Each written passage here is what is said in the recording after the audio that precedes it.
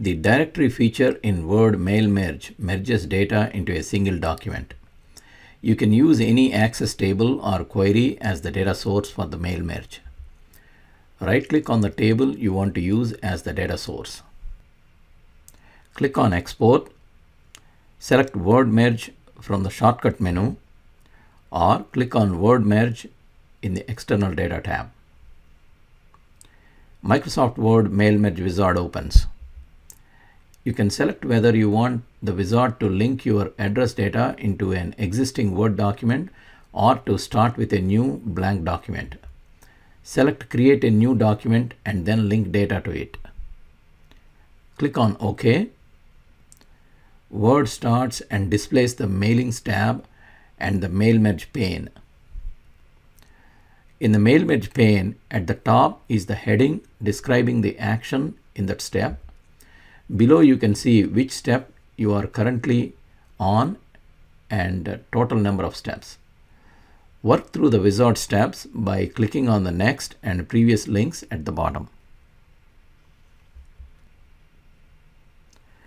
Now you are on the first step. Select document type, select directory. Click on Next Starting Document to go to the next step.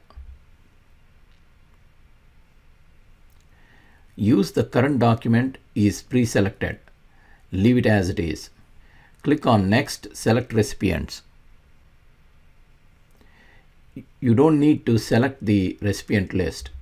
Recipient list was determined when you selected the table in Access.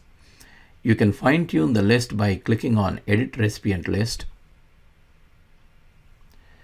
You can remove individual recipients from the merge by deselecting the checkboxes. You can apply filters or sort the list so that data appears in that order in the directory.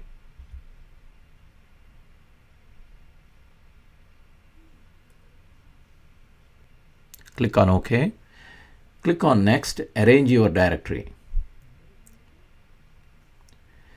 Type the text you want to repeat for each item in the directory, such as name or address for individual records.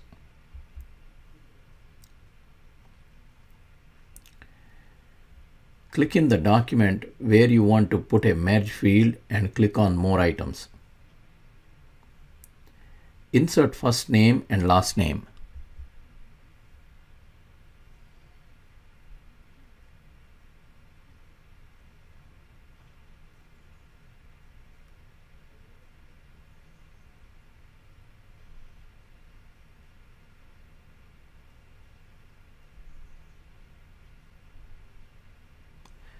Click on Address Block. Word gives a preview of how the address block looks. See that the state is not shown. Click on Match Fields. You can see that the state field is not matched. This happens when you use field names that Word does not recognize. Now select the matching field from the drop-down list and click on OK.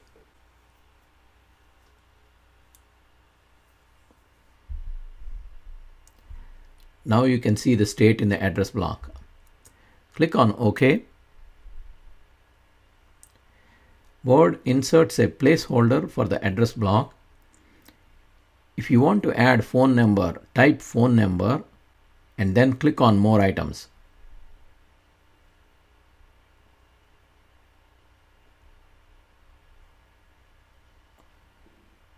Select Business Phone to insert the phone number.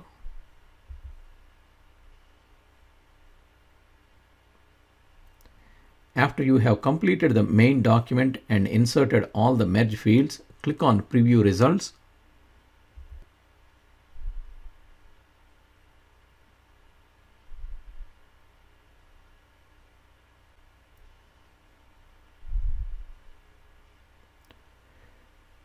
If you need to edit, click on Preview Results to return to Merge Fields view now. All these commands are available in Mailings tab if you need to change anything after going through the wizard. Click on Next, preview your directory. Use the back and forward buttons to scroll through your data.